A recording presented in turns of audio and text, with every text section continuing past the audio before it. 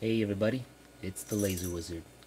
I've had quite a few people ask me to make them a nozzle for the Sculpfun S9, and I'm very glad they've been very patient because it took me a good while, but I'm very happy with the design I've come up with now.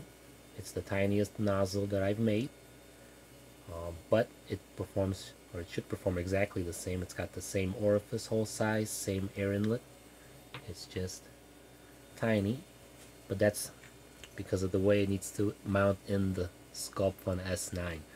So the Sculpfun module, I don't have it on hand. I've got a different module here that's similar. It's got the same air vents as what I've designed here, but it's got a recession. So with each of my nozzles, I'm going to include 2 of these adapters, and the reason for that is if you take that laser shielding out, then this will slip into that recession, and this nozzle slips into this hole here. And I recommend first sticking this nozzle in. It goes right in. I'm trying to make it as tight as possible, but still, fairly easily insertable. And then what you do, you push it back out just a hair, and you stick this O-ring right in there. It fits just perfectly, and you're going to need to hold it upright. Take your module and stick it on so you don't lose the positioning of this O-ring. And then while holding the module against it, flip it over, and I would push the nozzle down as far as you can to compress the O-ring, and then tighten the set screw on the side. That way it compresses this, holds it in, and also compresses the nozzle a little bit. That should keep it airtight, perfectly centered, and performing well. Now, the reason I include this adapter here, this one's a little bit smaller, and this will actually fit inside the ID of that cylindrical laser shielding. So what I recommend as a first project, you could use your laser to cut out a hole in the side of that tube.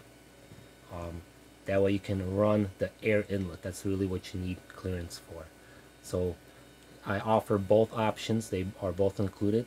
So if you could just do away with that laser shielding, if you don't want to modify it, then you stick it in this adapter and you stick it on. I've designed the vents to match the vents that are on the module so that they restrict the airflow as minimally as possible. And you can stick this on, no modifications needed to the shielding, it'll work. But if you don't mind cutting a hole in the side of it, then with this adapter you can use this nozzle, slip it into that hole, stick it on your module, and tighten everything down. Should be good to go. So these should be available up in my Etsy store. I'll put up the listing tonight, and hopefully I get some good customer feedback. Thank you guys for bearing with me. I'm always very happy to offer nozzles for any laser module. I've quite literally made nozzles for every module that I've been asked for. I still have a few on the to-do list. There's been one only that I've made and I've kind of stopped making because the module comes with variances. But if there's any module you have that you want me to make a nozzle for, please let me know. I'll be more than happy to make the best that I believe I can make that a diode machine should have.